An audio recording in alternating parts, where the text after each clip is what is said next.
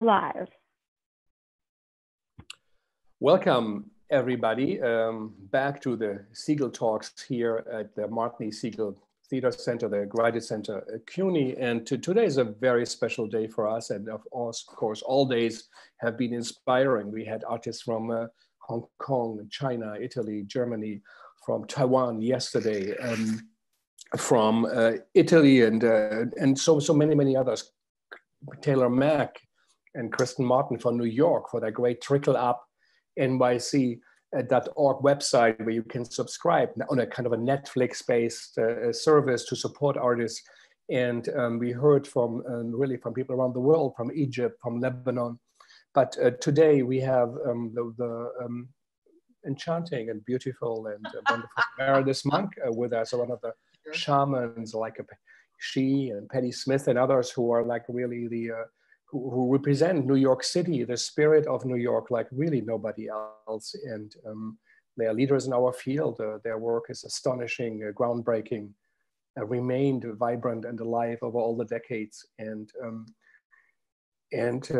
she has been a good friend to the Segal, has been with us. We ran into each other at the Nomad, at the Great Nomad Library Cafe just a couple of weeks ago, where nobody thought of what would be now. So the Segal Talks are trying to create some meaning, to know what's on people's minds and what they are thinking. We hear from politicians, economists, virologists, but I think, and I feel strongly, we need to hear from artists. This is what it's all about. And since we can produce, we in our homes, we need a place to reflect the outside world, a stranger than fiction. And well, we all were wondering, is cyberspace real or not? Now it's one of the few real things that do exist, and how we can connect. So first of all, Meredith, thank you so much for taking the time to be with us. You're so welcome.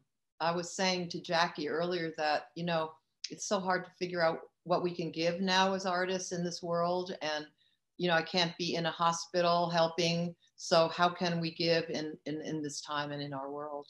So I feel like making contact with people is something that I can give. Thank you, Meredith. So Meredith, how are you? Hanging in. Some days better than others, but you know, some days I feel that I'm just drowning in sorrow. I work and people that I know dying and people that I know having the virus, and then so that comes up, and then I just try to acknowledge it and let it flow through. And then there's some days where I feel very inspired and I'm working on a new piece, and you know, the days that I can center myself and do that, I really feel that, you know, this is what I'm meant to do. You know, it's sometimes, I think I've talked to a lot of people that, you know, the kind of distracted quality that we're all going through in a way, it's hard to keep the discipline. And yet every time I start working, I just feel that the joy and of discovery and creativity is the meaning of it. You know, like this world, you know, will it really mean anything? You know, when we pass through this time, but I think the meaning of it is the joy of creativity and discovery, and that's meaning enough. So do you discover, Yeah, I'm some days where I'm working, as I said, on a new piece, and some at the piano and or working on ideas. And yes, I think that it is coming along little by little. For how long have you been, personally, how have you been inside your loft? It's been 3.5 weeks. So 3.5 weeks, you have only leave once a week or once a day? What do you do? Well, I've gone to the mailbox twice down the street. First time I just went to the mailbox and back. I had to send in my rent check and in bills and everything. And so that was a very strange day because it was a cloudy and cold day, and really was like a ghost town. There was nobody on the street except for one mailman, and he was about half a block away, and I yelled, "Thank you for your service," and then he didn't even look at me. He was waiting and I realized this is going to really be quite an adjustment when we speak to each other face to face. You know, there'll probably still be a little bit of fear and discomfort, you know, along with the exhilaration of being able to be close to people again. So that was sobering. And then the second time I went out was on Saturday, again, to go to the mailbox. And I allowed myself to walk around the block, and there were many people out there. So it was a beautiful day. So again, I think that made me feel good that people were out. But at the same time, I think in New York, we have to be very careful about density of human beings. I see. Yeah. So, like good New Yorker, you don't have a mailbox in your building. You go out to the post office to get your mail.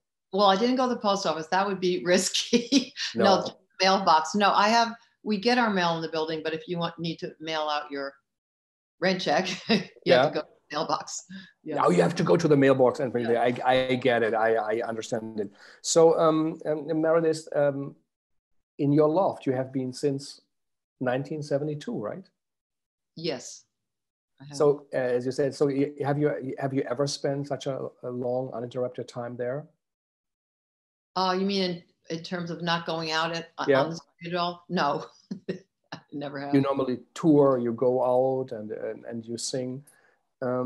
So how does it impact you to be with your things and with your mind and with your imagination, but having less input from the outside world, you know, as we all experience now? What does it do to you? Well, I love solitude, and I even, I spend a lot of time in New Mexico where I'm really, really in what I would call retreat. So first I thought that was going to be my long waited for retreat when this started. And I was really, really, really busy this whole fall and winter. It was kind of nonstop touring and doing. So I actually thought this was going to be a retreat time. And I realized that it's not quite, because I think part of the beauty of this time is that we're making more contact with people, even if it's virtual contact. That's very much part of, and I've never been afraid to be alone. I love my solitude. So it's now I realize that I have a kind of schedule. And so I have to really make time where I say this whole day is going to be a day of silence and meditation and working at the piano. So I literally have to still really discipline myself to make those days that I am not going to make contact with the outside world, because I love that concentration to reach out. To reach out, yeah. There is a difference between, of course, solitude and loneliness. But do you feel lonely at times? No. I love my solitude. Yeah. I did have one evening. It wasn't loneliness exactly, but before the lockdown in New York, I guess I was more, I don't know if I was in denial or I was more optimistic or out of contact. I don't know what, but I was really, I'm a Buddhist practitioner, so I was really working with fearlessness and blah, blah, blah, all these principles. And then I got an email from my friend Ping Chong, and he said, there's going to be lockdown and the National Guard's coming in. And then it suddenly hit me. I'm totally alone in this loft. And here I am stuck in New York. And if I were ill, perhaps because of my age, I would just not be given the breathing mechanism. It's sort of, everything falls away. So actually a few days before that, all our engagements fell away. So it was this really feeling of suspension and groundedness that as Buddhist practitioners, we actually try for. And I feel like up to this time, that concept was rather abstract for me. And now I actually feel that we're living that in groundlessness, impermanence, emptiness, emptiness in the sense of everything changing and flowing. So that evening, I just had a kind of meltdown of real fear and, my mind going into all kinds of scenarios of doom, sadness that maybe this piece would never come to life, sadness that maybe I'd never perform again, just the whole scenario. And then I realized that I was very grateful that I went through that, because it really gives me much more the sense of compassion for anybody has fear and is, you know, scared. And I moved through it. I saw how our minds shift, you know, it's like that could come up maybe in moments and then it shifts to something else. And we all are part of this big flow of life. And so I'm glad that I went through that, you know, so, but other than that, I really don't feel lonely, you know, at all. So how does your day look like? You said you have a schedule or not, but how, tell us, what do you get up? Where do you go? What do you, walk us through your day. I'll tell you the ideal day. It doesn't work out that way all the time. So the ideal day is I get up and then I do, if I'm really together, I sit and meditate for about half an hour, have my breakfast, and then I'll go to the piano and work.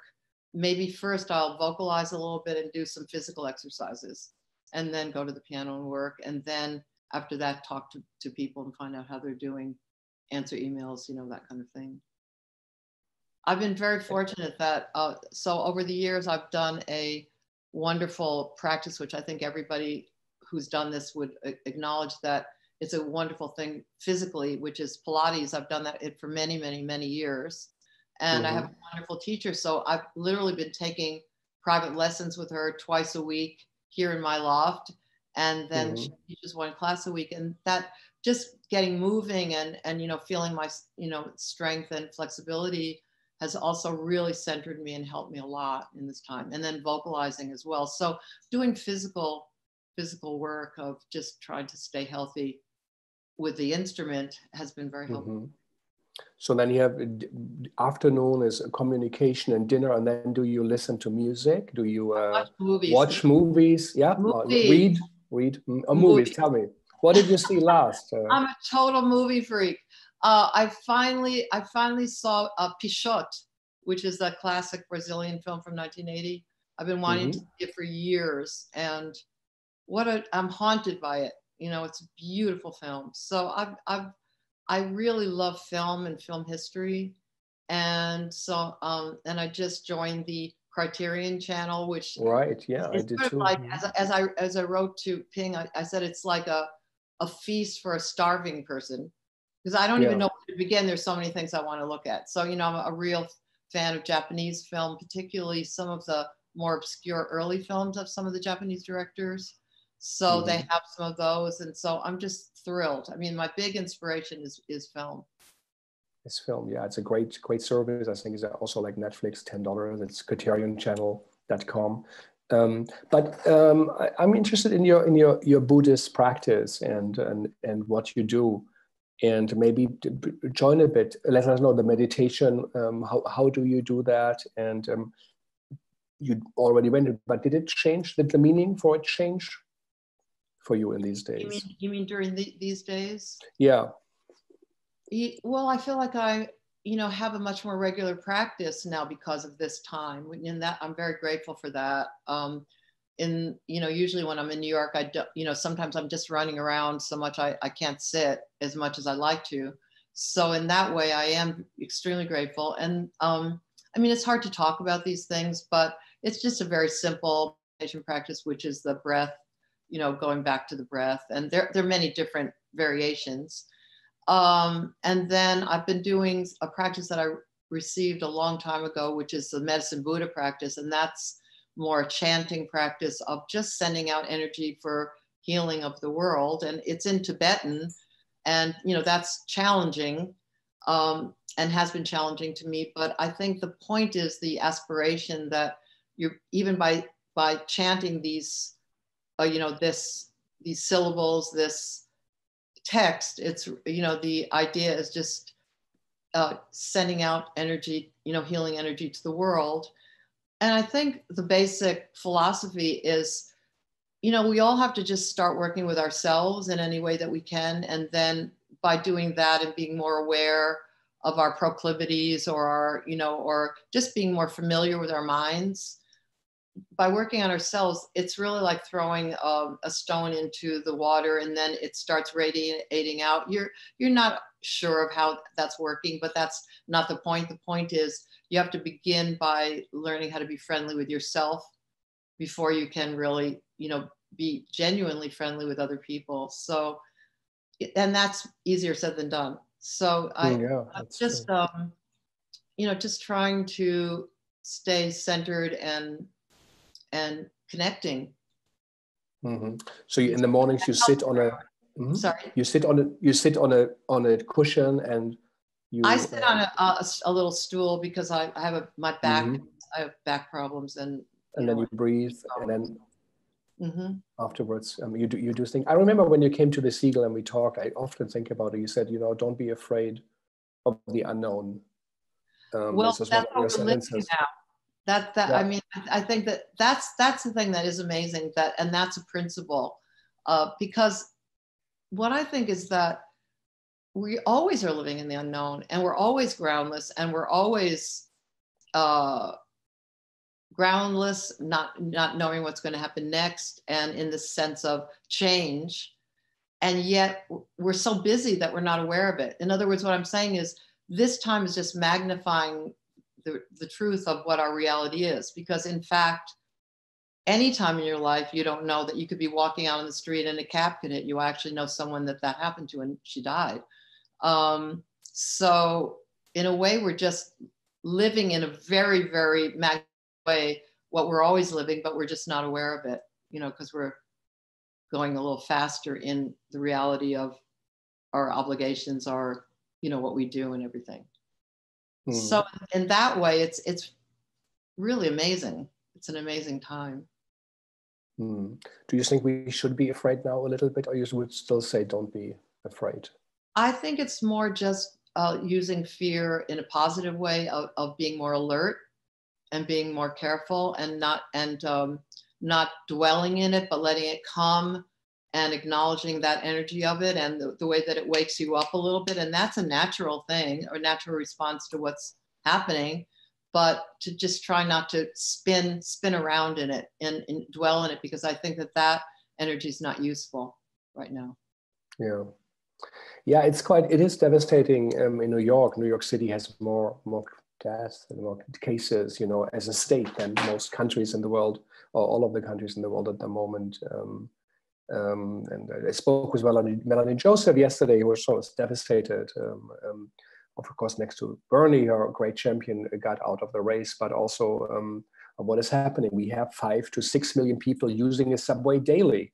We have, of course, one of the biggest airports, and of course, New Yorkers are so close. So, of course, everything that makes New York so great now, in a way, works also against it. Yesterday, Taiwan, it said how great they responded. It's an island nation, but they really prepared also in a way. But it is really scary there, and Ben has almost like an end of times feeling. How is this for you? You mentioned friends who are sick, or your family. Tell us a little bit about your personal situation with your community. It's fine so far. They live all over the place. My niece, Karina, right when the beginning of this started, she went with her family and her husband upstate to some friends, thinking that they were just going to get their bearings for the weekend. And they ended up staying there, which is really great. And the rest of my family is living in different places, so they're doing well. There's 2 members of my ensemble that are ill, but they are hanging in. They are infected? Yes. Who are they? I don't want to mention their names. Yeah. Okay, sure. But dancers or one dancer, singer dancer, and 2 singer dancers, and then my assistant also had it early on, and so I was exposed to 3 people. But it's been 3.5 weeks since I've seen any of them, and so far so good. And I'm just very grateful that even though I was exposed, I think by that point we were washing hands and we weren't standing too close, but I feel okay. And they seem to be improving. Yeah. I'm sorry to hear that for your collaborators, and also for you, that in a way, as you said, what will I ever sing again? If something becomes very real, something we often think about, when does it end? And we often do say, when I die, or if I die, but we will, so, and this, of course, is a reminder, that, as you said, we do not know what happens next day in the normal days, will we wake up or not. So the question is, what do you think about making art now, and should we think about it? Is your thinking changing? I feel you maybe is one who have always had that dialogue already in the normal days, but is something changing in your internal hard drive on the computer? Is a little update running? Well, you know, I've had my days during this time that I start to lose heart a little bit, and wondering, you know, what the meaning of making art is. And again, when we come through the end of this, will live art, which is something that I, you know, really, really believe in, you know, the power of live art, that we are all in the same room at the same time. Infinity sign of back and forth. You know, I still believe in that deeply. And I'm working on a new piece called Indra's Net, which is based on a Hindu/Buddhist legend, kind of, I guess you would call it a teaching legend about connection and interdependence. And it's and I've been working on it, thinking about it for 10 years. And then I started working on the music in 2014, and then made cellular songs, you know, which really felt like it needed to come to fruition earlier, because Indra's Net is such a huge idea. And now I'm working on it, and I had during this time I've been teaching at Harvard, so you should know that. I do once a week, on Mondays, I teach a music composition class and a choral music class of young undergraduates that are learning my music. So I'm teaching with Katie Geisinger from my ensemble. We work together, and the composition class I called interdisciplinary composition. So it's graduate composers, but I'm also introducing them to visual ideas or ways to just open up their idea of making music, and, you know, just introducing other perceptual modes to them. And so it's been really amazing, you know, to do it on Zoom and see all those beautiful faces in this grid, and then trying to figure out problems that they could, you know, compositional assignments that they could fulfill.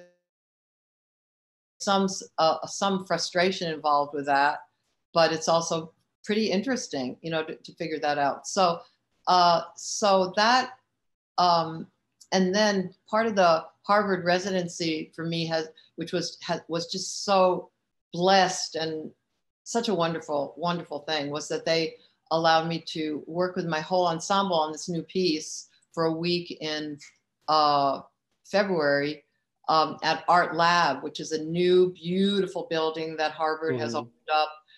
I mean, just couldn't be better. And we had I had 1 week with my ensemble working on Indra's Net.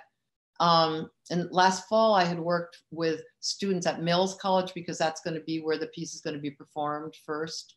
They were instrumentalists. So this piece has 8 singer, actor, dancers, and I think 16 orchestra players.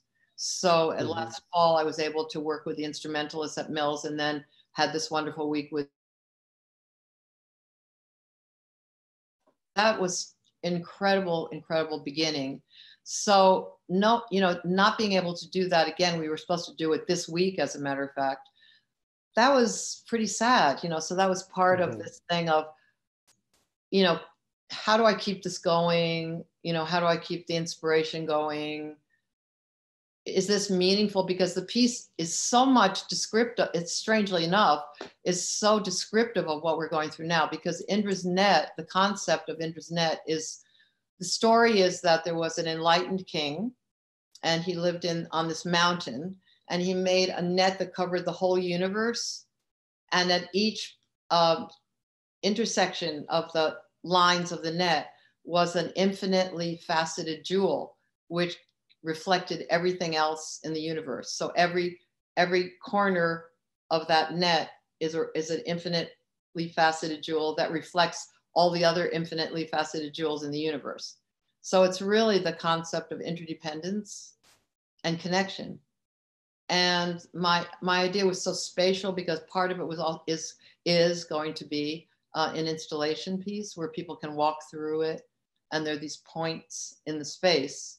And I even in the live part of it, I want to have the audience in different configurations during the piece. So, you know, the live thing seems really important. I don't know if I can conceive of a virtual way of thinking about it at this point. So I just feel that I just at a certain point had to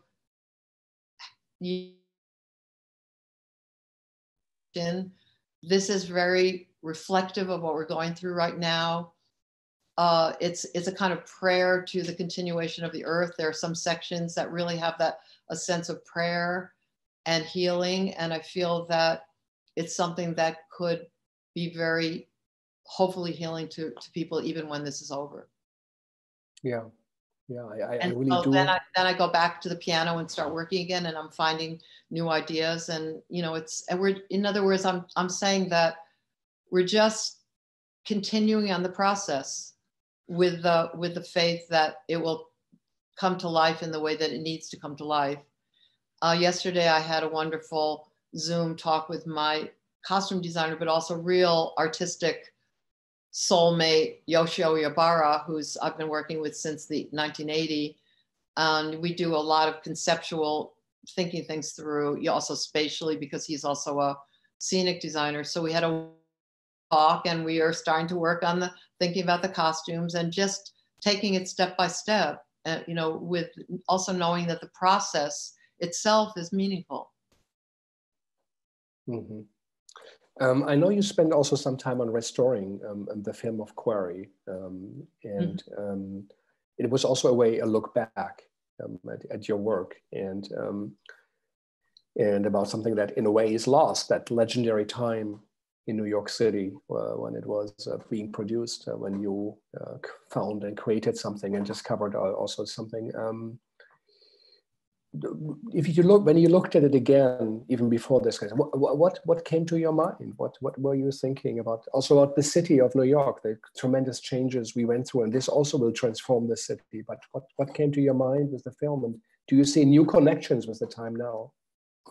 I think it's interesting that your response, even when we did the showing, was more about the time that it was made and the community that we had at that time. But I don't actually. Strangely enough, that's not the first thing that comes to mind when I look at the film. I guess what really shocked me about looking at it is how prescient it was and how it's so much about what's going on in this world.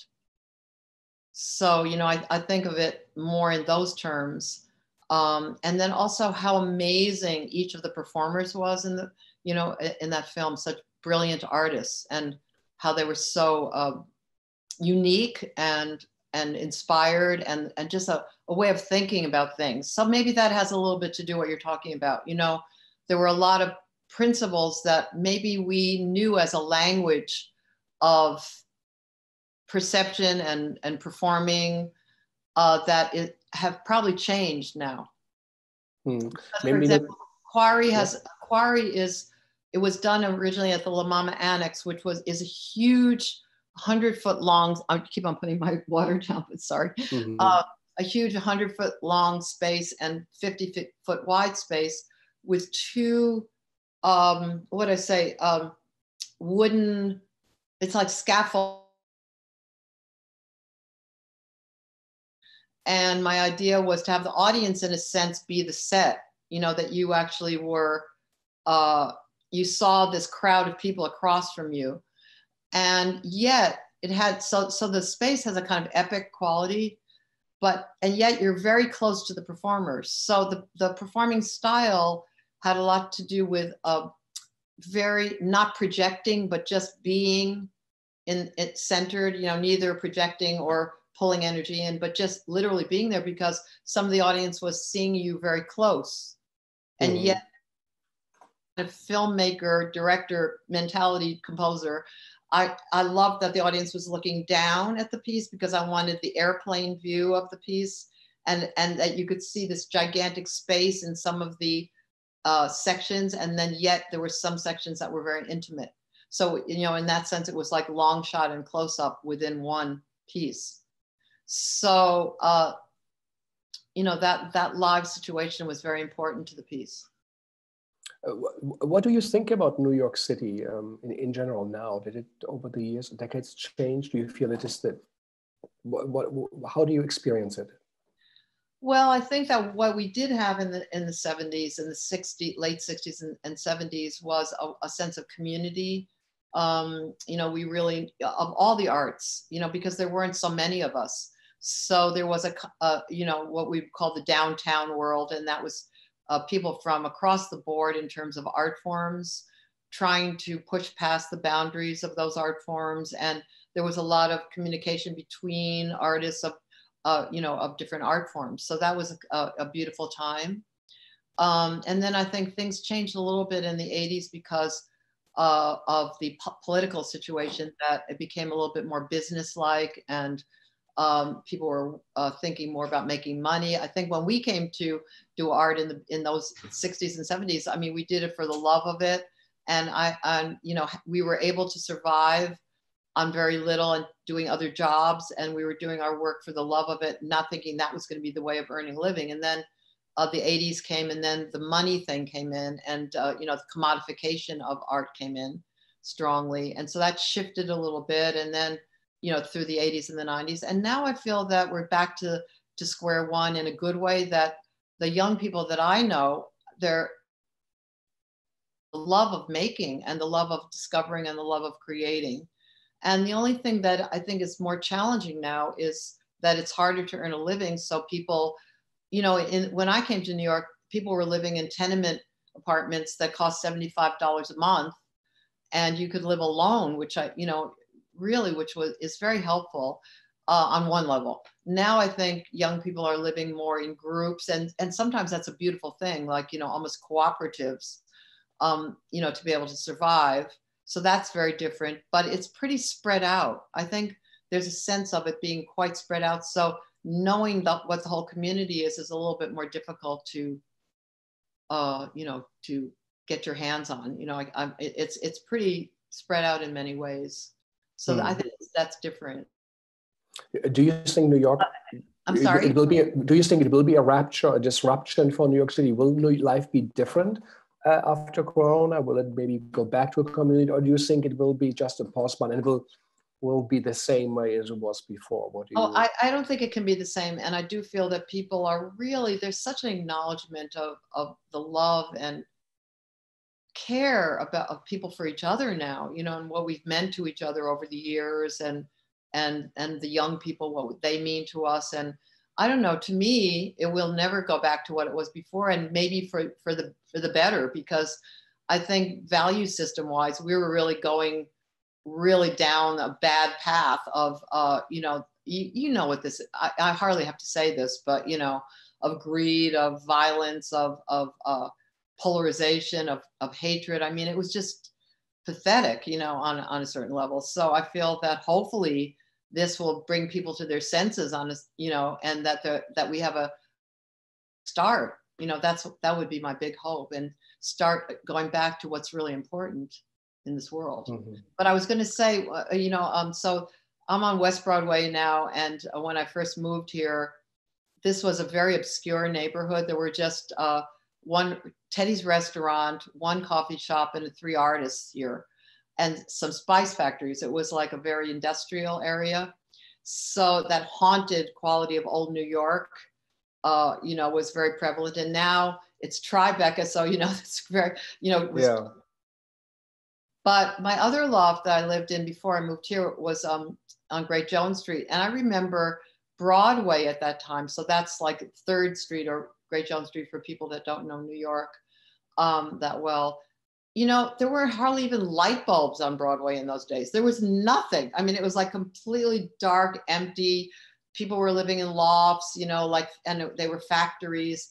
And now sometimes if I am going down Broadway, I don't even know where I am. It's like, you know, it's sort of like James Stewart in It's a Wonderful Life. You know, what happened to Tom's drugstore? You know, now it's a you know, a gambling casino. I mean, it is so crazy, you know, with all these stores and, you know, lights and everything. And so that is just, again, the natural principle of everything changes.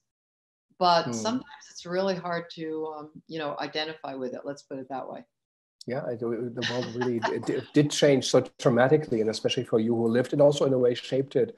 We are, in a way, the world got smaller. We are connected so fast, and through Zoom and Skype and internet and email, Well, radical changes.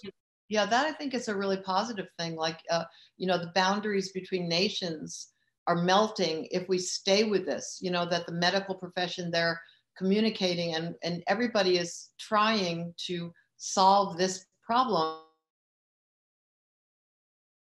Truce in Yemen now, you know, I mean, amazing things are there's in South Africa, the drug dealers are now delivering food and medications to people rather than drugs. I mean, there's such a possibility that's coming up. And and I guess my prayer would just be that we don't go back to where we started, and just that all this other impulse, you know, of human nature begins again. I hope that we just can keep some of these ideas because we're working, you know, we're literally, the boundaries between all of us on the whole planet are melting, and we're we're just tiny specks on this planet, you know, and just to think in those terms that we're so connected to each other, and just the survival of the planet.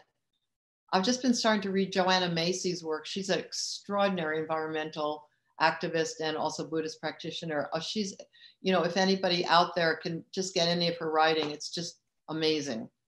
And, you know, she said, you know, it's like meditation on your feet. It's like, it's one thing to be sitting, but it's the other thing is that you're getting your hands in the dirt, and you know, you're really working on something. I actually even have a piece in Internet that's called Hands in the Dirt Song. Yeah, no, that is important. Yeah, one of the artists from Taiwan yesterday said the first time the world is really connected. It's invisible, but we are now, in the history of mankind.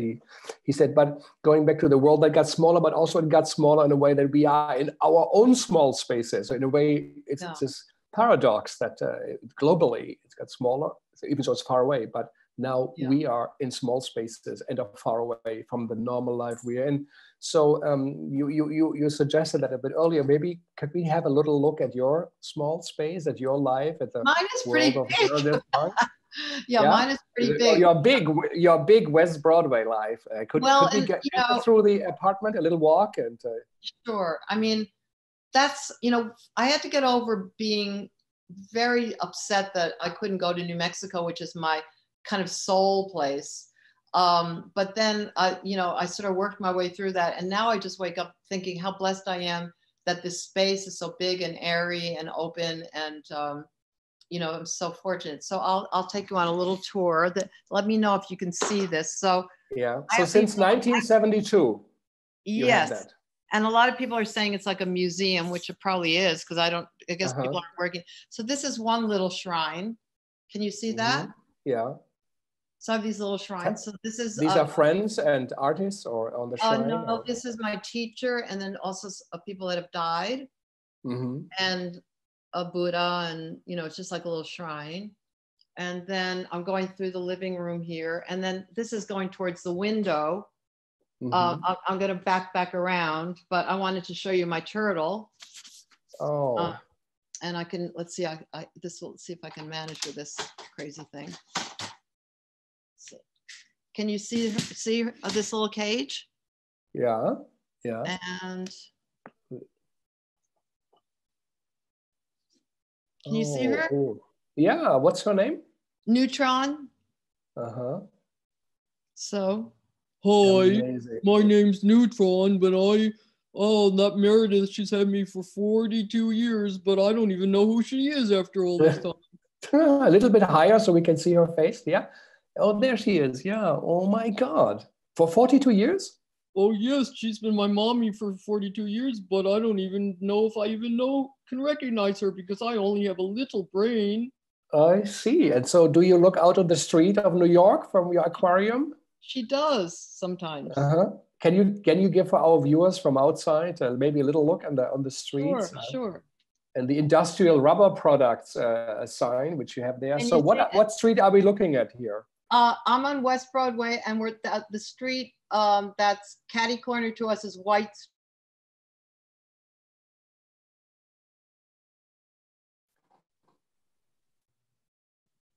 Yeah.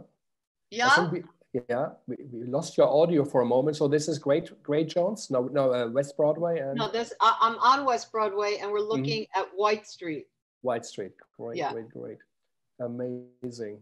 So as you can see, it is empty. A few people there, and notice the piece rainbow of plastic flag floating. Notice the rainbow flag on White Street, White Street Restaurant. Yes. Yeah. Incredible. So now I'm going to. So get us. Yeah, let's get back in your apartment. So here's we're walking down, through the living room, and here we're going into the kitchen. I'll turn on the light.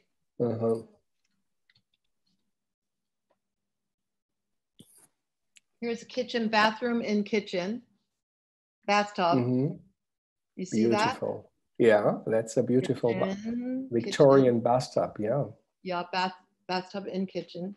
And now this is the special place. This is the studio. Oh my God, that is so beautiful. And this is my piano. So every day, that's where you rehearse, where you discover, where you. This is where I work alone, but this is also where we rehearse the ensemble. And there's been many, many pieces that have been born here. Quarry was born in this space. I mean, many. What year was Quarry? Was it in 70? 76. 76, yeah. This is where I sleep. So you sleep in your studio, in the place. You dream where all your works were born. Yup. My family on pictures. And this is another keyboard one, we were going to be performing with Bang on the Can All Stars in their marathon, and we were going to use this keyboard rather than a piano. And that's John Hollenbeck's drums. We were going to be doing a duet at the Big Ears Festival, and that was also canceled. And here's another shrine. Can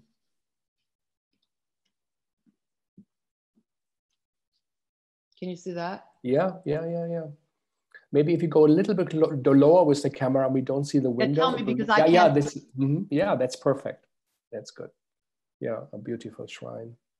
So you really think of your friends and collaborators and family. In the Chinese tradition, ancestor shrine. So some of the people have died that are here, but then some people are alive, like the Dalai Lama. And this is the Medicine Buddha shrine. What is that, a Medicine Buddha shrine? Well, this is all like, kind of metaphoric. So here's a mirror. It's just more a kind of energy. And then it's, what would I say? It's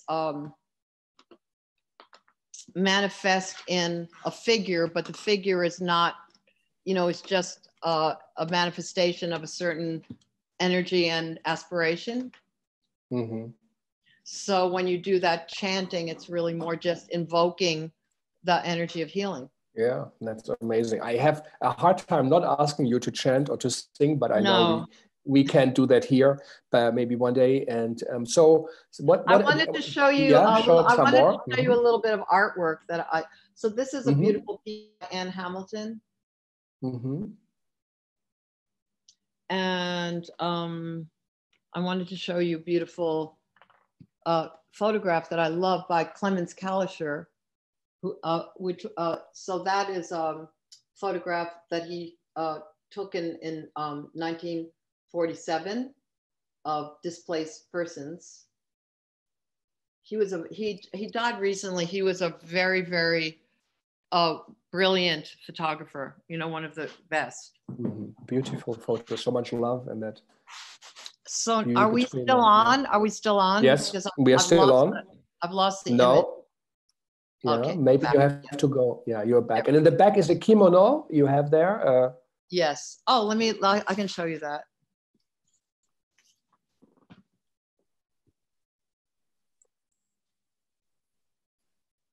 Can you see it? Yeah. So that came from Suzuki, the wonderful Japanese director. We performed Education of the Girl Child in the 80s at his Togamura festival in northern Japan. And everybody who participated in that festival, he gave us, that's a performance kimono. Performance kimono, wonderful. Well, it's a good thing to have, and also in front of you, and to think. We got some questions here for our Segal Talks. One is from Alan Fisher, who says, I admire Meredith's work for so many decades, and I've been lucky as an artist to work with her over the years. My question, how important is it to be daily informed, especially in these troubled times, or better as an artist to separate and envision a better world? I think I'm trying for a balance now. I'm not getting 100% caught up. And I feel like it is important to know, to not forget what's going on, but I'm trying to balance that and not just get obsessed by it. And then, really give myself time to go into my imagination and just try to work on alternatives. And I'm just sending my love to Ellen Fisher, who is one of the most beautiful performers alive today. Thank you. We have here a message from Noé Couillard, who said, Dear Meredith, thank you for your continued transformative work. What is your response to the possibility of a more persuasive, mediated interaction between people through screens as a result of this pandemic? Is it possible to transfer that kind of unmediated presence your work has so potentially, so greatly carried out through that years? Do you feel there is a presence possible? I'm struggling with that right now. As I said earlier, I've always believed so strongly in the live presence and the live performance as a form that, short of being in a church or, that kind of gathering, it has that possibility of the live energies. So I'm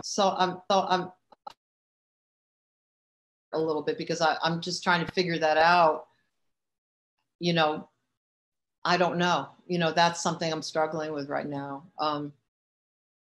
Even knowing a number of years ago that maybe live performance was like a dinosaur. I always say, sometimes I feel like a dinosaur because everybody's so screen oriented.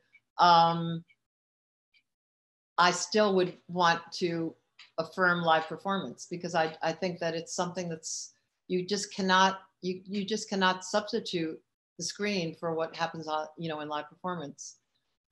But I feel like right now I'm just trying to contend with what happens if we don't have a live performance. I mean, I'm struggling with it. No. Yeah, I think for a while there was a question within the Catholic Church, and if the Pope's blessing will work if you see it through television, or if you had to be on St. Peter's Square.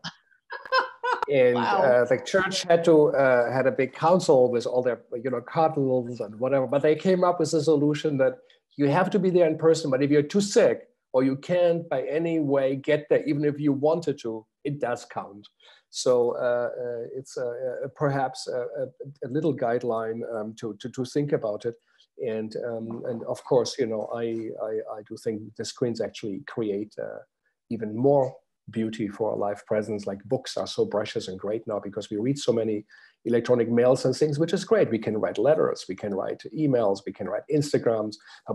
Really writing a letter now means so much more. It's great to read books, and I think performances live, embodied on stage, will even be more significant. But yes, also for that new generation, these children of the digital age, as we say it here at the Segal, in variation of Brecht's dictum of the his theater for the children of the technological age. Yes, there will be also new forms that will exist next to each other, and perhaps we can learn from Japan, where they say, yes, we have Buto, we have No, very old, and something very new next to each other, and in 200 years, Buto will be an old tradition, but something new will come up. Here's another question from London, from Jonathan Petter, And he says he was in one of your voice workshops last year, the Omega Institute. Institute. Are asking questions. All my pals and oh, your friends, good. Maybe they want to connect to you, and this is your way of, giving something. As you said, it's important to hear voices from the artists and from you in the times of Corona we live in. She said, I wonder if you could say a little more, even you said already about it, about the arc of meditation practice over your life. So the arc and how it has impacted your creative practice, also your meditation. How significant is it, and would you suggest that artists should do that? Well, I think as a young artist, I intuitively was drawn to some of the principles that I learned later on were actually basic principles of Buddhism. So what principles? Yeah. Well, space, fluidity of time and space, presence, immediacy, stillness, silence. I think that those were part of my aesthetic. And when I was a young person, I think my art was everything.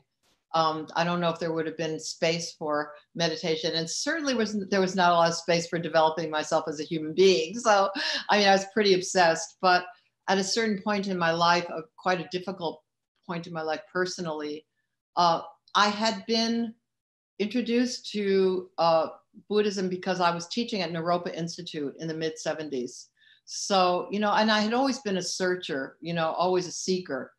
And the talks of Trungpa Rinpoche, who was the teacher that started Naropa Institute, it's now Naropa University. I went to all his talks and, and they were amazing, but I wasn't ready at that time for like an organized anything. And I was skeptical and blah, blah, blah, But then 10 years later, I was going through a hard period in my life and started reading some of his writing. Really applied to the suffering that I was going through. And so I started doing a real practice. And, and I remember some people saying, because the Western tradition has this myth that the more neurotic you are, the better artist you are, as in cut off your own ear, kind of, there's a tradition of the, that art comes from neurosis. And so to think of maybe giving that up, doing practice, maybe I'd get all cleaned up and I wouldn't be able to do my art, but that is so not what practice is. Practice is actually going right to those hard places and leaning in on them and actually accepting them and working with them, like working with every aspect of yourself. So over the years, I think the only difference and influence that it's had on my work is, well, I would say that it's had more influence on me as a human being and being able to integrate my values as a human being and my values as an artist and not have this over here and that over there. That's been really wonderful. And also not being ashamed, to say that you're making work that's hopefully of benefit to sentient beings. It wasn't hip to say that like in the old days of the intellectual old days, because it was a very male dominated sensibility in the art world. Yeah. So I feel like it's just been, so it's fed my work in a lot of ways, but I didn't start there. Yeah. Yeah. Thank you. We're getting a bit closer to the end. I also know you have a call at once, so we're going to shut down a little bit, only a couple of minutes. But we do ask our guests at the very end, what advice would you give to artists, young artists, but perhaps with you also for our listeners, or maybe for both. What would you say? How to stay awake in these times? What to do? How to use it? What to think about? Is there something you can, as a person, as Meredith? I would just say, try to find the parts of your life that you really love, and and just affirm those parts of your life of what you do. It could be anything, because I think that anything that comes from love, nursing, making art, teaching, anything that really that you love, it's so important to value that now. And then also you have a lot more to give to other people, and you know, also at this time. So, and then I think it's finding a balance between what you need to do yourself and what you need to do in terms of giving to other people, and just try to know that we will get through this in one way or another, and also to not give up. To really not give up. Yeah, I think that's what we all have to say. We're not going to give up. Just keep on trucking. Keep on trucking. And for a young artist, someone who's already, you know, you think, should I really go in that career? It's so hard. And now the virus hits it. The next generation, the young generation, it will be more probably years of economic downturn, of complications, of problems. What is your advice to? There always were, Frank. There always were. There always were. When we came to New York, I mean, it was so hard. So I feel that the young people, young artists, should just take the time right now to do their work, and to know that when this is over, they will find a way. You know, I always say that to young people, my students: just follow your dream and don't let anybody tell you that you can't, because you will find your way. You know, if you follow that, you're going to find your way. But if you don't follow that, you're always going to regret it. And you know, that's very painful. I think now I would just say to young artists in this period of isolation to work, you know, just try to work, try to, you know, just do the work and be curious, and start with no expectations whatsoever. Even in terms of making work, like really dive in with no expectation, no knowledge. You know, it's beginner's mind. Beginner's mind has a possibility, has all possibilities. Expert's mind means that you think that you know something, but I think we all don't know anything. And so, I mean, we're all living in the unknown. We're all suspended, and those moments of suspension are daunting and sometimes scary. But what an amazing thing that you could have those moments of gap, of totally not knowing anything, you know, of moving through your habitual patterns and behavior. I mean, what a great opportunity. So even if you have moments of that, it's worth it. Thank you. Thank you. Thank you, Meredith. No, this is a serious and very significant advice. And I think you will have to know a lot to say that you don't know anything. And you certainly do know so much and have done so much. It's our great honor to have spent that time with you. And I hope we will learn from it. Someone said, it is important to study history because you learn that people forget about history. And I'm with you. I hope that this will remind us of the history of the arts. This is the Greeks and the theater, and bringing people together, and that community is significant. And someone said it in our talks, I think, Valeria, that right now people are more important than the economy. They are more important than the production, because now it's about our lives. So it's something very essential what we are living through. We really don't know what it is.